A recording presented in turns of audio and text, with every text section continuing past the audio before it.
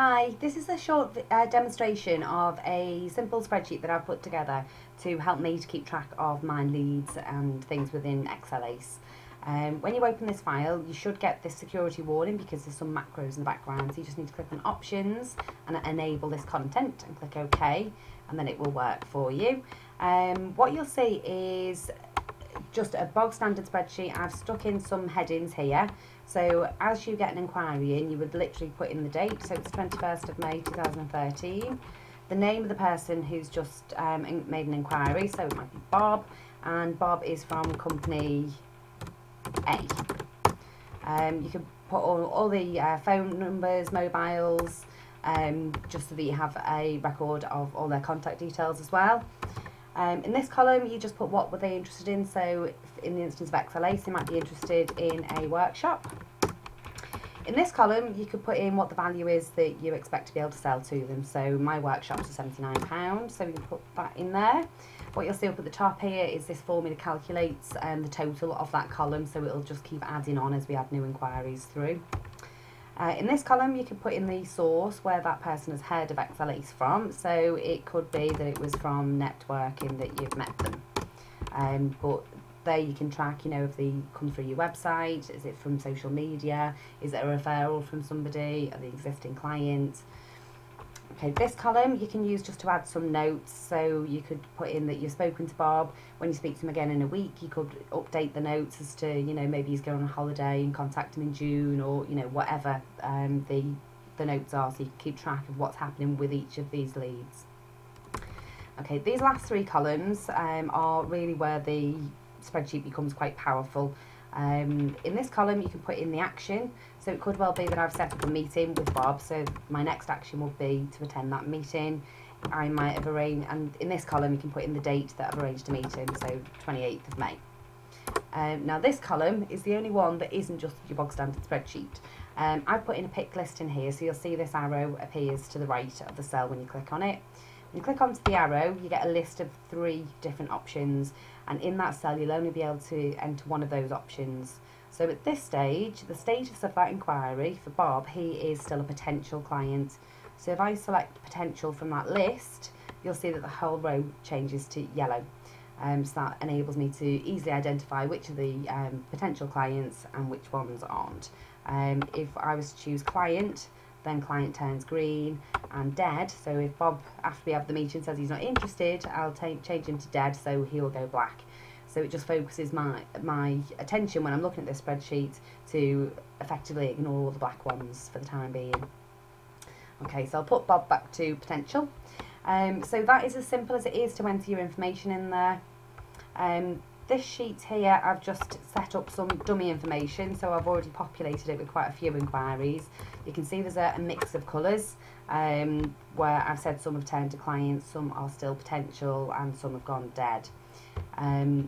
The total of this sheet is 35,940, so there's virtually 36 grand worth of business gone through potentially this spreadsheet.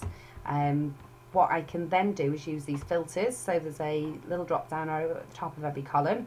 So on any one of those columns, I can click on the drop down list and I can filter by the colours. So I can say just show me the yellow ones. So I filter by yellow. This is all potential business.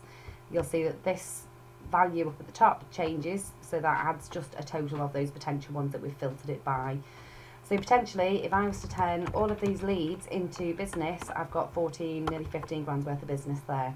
So that's quite a motivating factor for me to actually pick up the phone and follow up these inquiries now. The other thing you can use a spreadsheet for is the date of the next action.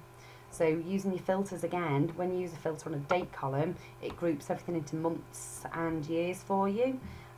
So at the moment, select all has been ticked, so it's showing everything in that column. I can narrow that down and just say show me May. I can also expand May and pick out a particular date or a particular week, but for now we'll just say show me all of May. So it narrows down that list again. These are all my potential leads that need further action during May. So that then effectively becomes my to-do list, what I need to work through. As I work through these things, I can update the notes, I can then update the action and the date of the next action, and again I can just update the status if they turn to a client or they become dead. Okay, so just putting your information in that way then becomes quite powerful, that you can actually use it really usefully. Okay, the other things that I've done here, I've added 2 other sheets.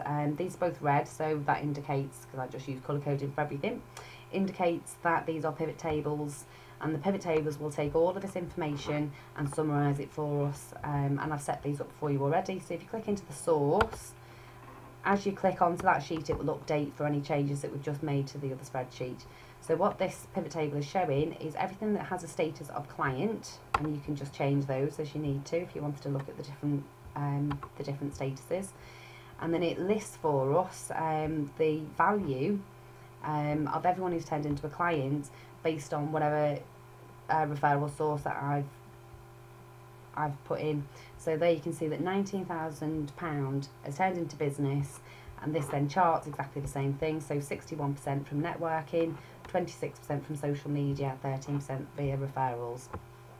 So that really focuses me that the main thing that brings in business for me would be networking.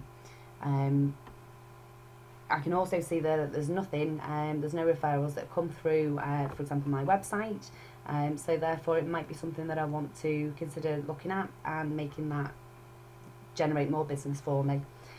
So very useful tool. This second sheet here is actuals and pipeline. Now what this does, you've got a pivot table here that shows by month and by status. So that's at 35, nearly £36,000 worth of business, and this is showing the different statuses and what the values are for those statuses, and then obviously it graphs them here. I just right click and press refresh, and you get pound signs in here. What this chart is showing is that the green line is all those dead. So for me, I'd be quite happy just to keep an eye on that and make sure that those the values of the dead leads are not creeping up much higher than this. And not everyone's ever going to say yes to you, obviously, but as long as that's not going sort of up and up and up, that would indicate a problem. The blue line is showing the values that have turned to actual business. So you can see that it's always been over £4,000. So that is generally what my sales would be. So that's going great. From April, obviously that will be actuals. Because we're still in May, we potentially at this stage wouldn't have had anything turn into business. So that indicates this red line, which is all of the potential, which is effectively your pipeline going forward. And the trick really is to make sure that your pipeline is almost at the same level or the expected level of your sales.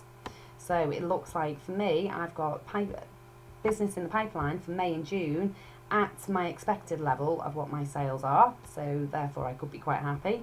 But unless I generate some more leads to top up my pipeline, July and August, I am not going to achieve my normal level of sales. So that would pinpoint me towards saying, right, what is my best way of generating leads? Go back to the source. Ooh, networking. So I know that July, August, I need to do some more networking so that I can build that pipeline so this line starts coming up here. All of this information is generated by simply populating this spreadsheet, which is very, very simple to do. So I'm going to attach this file for you and have a go for your own business and just see how you find it. Obviously this can be adapted for however you need it. The colours can be changed. You can change these statuses to something more suitable for your business. But it's just a very, very simple tool to use, but it's very, very powerful. Please don't hesitate to give me a shout if you need any help with it. Thanks.